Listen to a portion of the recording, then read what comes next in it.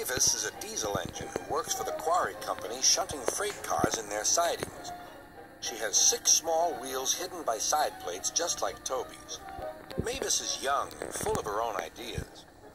She loves rearranging things too and began putting Toby's cars in different places every day. This made Toby cross.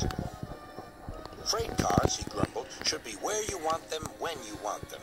Fiddlesticks, said Mavis and flounced away. At last, Toby lost patience. I can't waste time playing hunt the cars with you. Take them yourself. Mavis was pleased. Taking cars made her feel important. At the station, Diesel oiled up to her. Toby's an old fusspot, she complained. Diesel sensed trouble and was delighted. Toby says only steam engines can manage freight cars, continued Mavis. How absurd, squirmed Diesel. Depend upon it, Mavis. Anything steam engines can do, we diesels can do better. Diesel knew nothing about cars, but Mavis didn't realize this.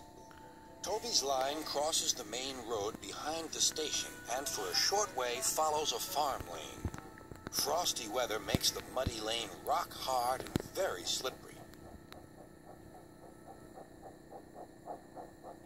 Toby stops before reaching the lane. His fireman halts the traffic at the crossing and then he sets off again. By using the heavy cars to push him along, he has no trouble with the frosty rails in the lane and across the road. It is the only safe thing to do in this kind of weather. Toby warned Mavis and told her just what to do. I can manage, thank you, she replied. I'm not an old fusspot like you.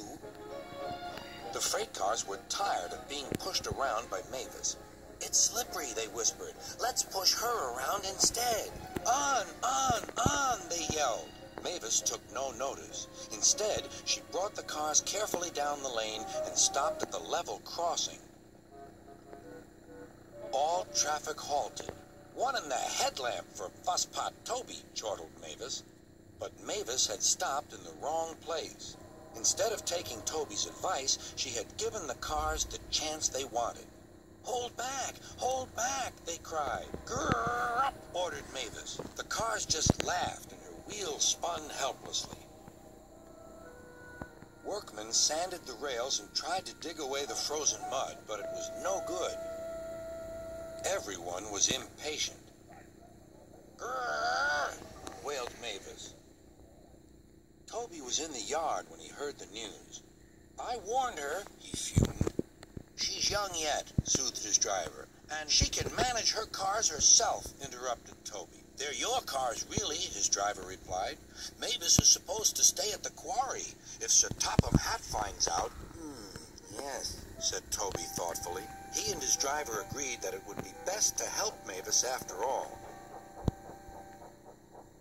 An angry farmer was telling Mavis just what she could do with her train.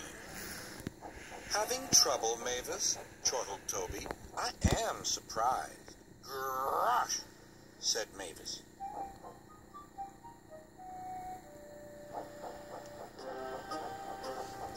With much puffing and wheel slip, Toby pushed Mavis and the freight cars back. The hard work made his fire burn fiercely, and his firemen spread hot cinders to melt the frozen mud.